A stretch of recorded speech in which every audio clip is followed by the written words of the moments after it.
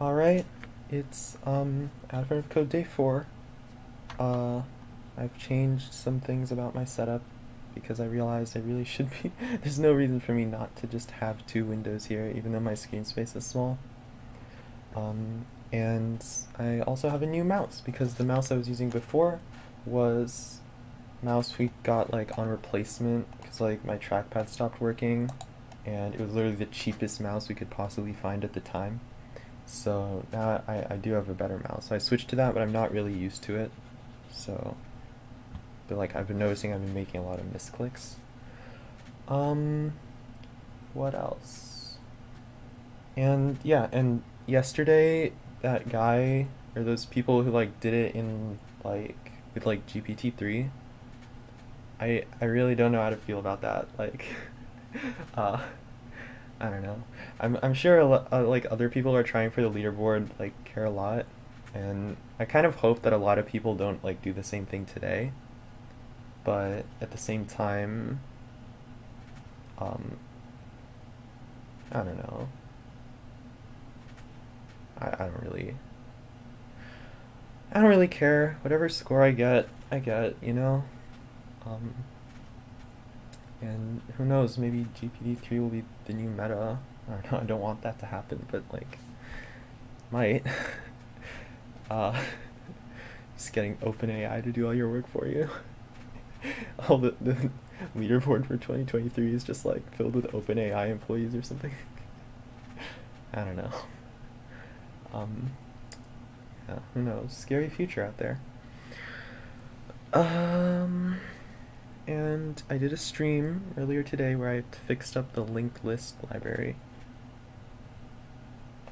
that I've been using because that was horribly broken in many ways. So if I do end up having to use a linked list for this for day 4 for some reason, then that would be very serendipitous, I guess. Yeah.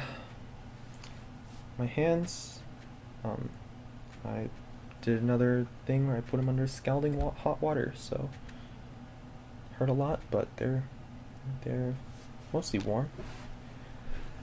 And there you go, I guess. Section pairs.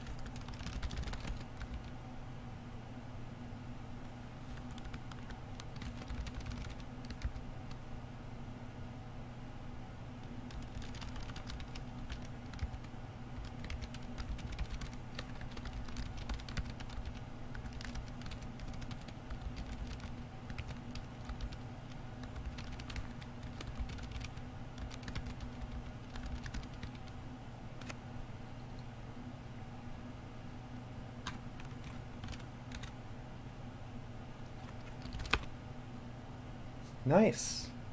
Clean. That was good. Yeah, a little slow on part 2, but damn, that was good. What were my times? 1 minute 51. Nice. Leaderboard. Why not? Yeah, you know what? I'm happy with that.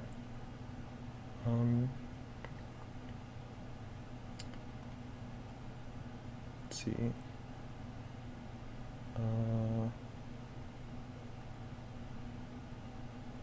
Xander.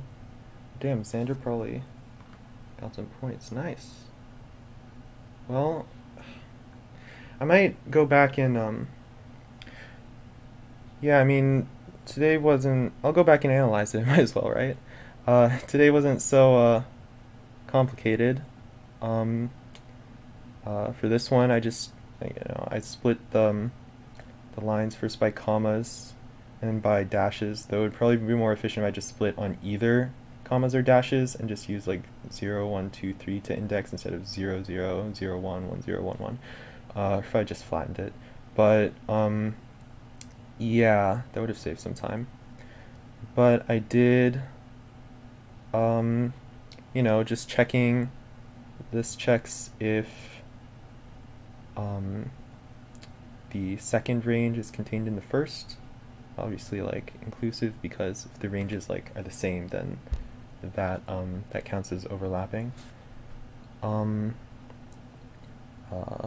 Like this is the second one is contained in the first, right? So like this is because this is the second one's start, this is the second one's end, this is the first one's end, and this is the first one's start. So you're checking that the first one starts before the second one starts. The first one ends after the second one ends.